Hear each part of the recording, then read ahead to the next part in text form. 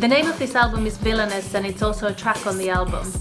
The idea for the lyrics for Villainess came from this article that I read online called In Defense of the Disney Villainess.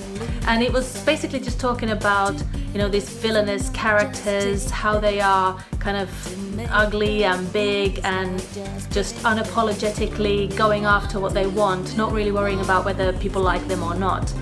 And also kind of what happens to these girls, these princesses, when they grow up and decide that they want to go for the power instead of waiting for the prince to come and rescue them.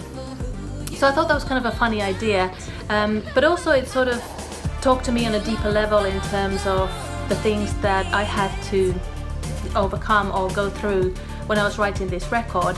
I've written all the tracks myself, I've programmed all the music myself. It was really the first time I kind of even tried doing anything like that.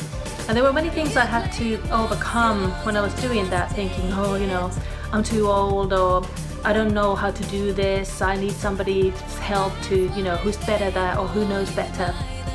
And then I just decided to go for it and just make the record.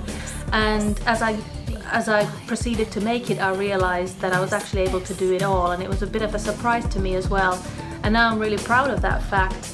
I didn't really care whether somebody was going to like it or whether someone was going to approve of it, give this seal of approval to say, yes, well done, girl.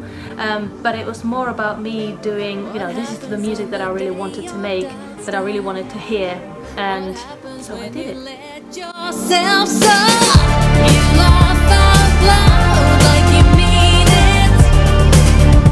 For me, being a villainess is not about being evil and bad as such.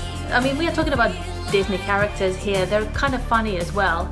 It's much more about being a person who knows what they want and goes for it without really worrying all the time whether somebody was going to give them a permission or dislike them for it.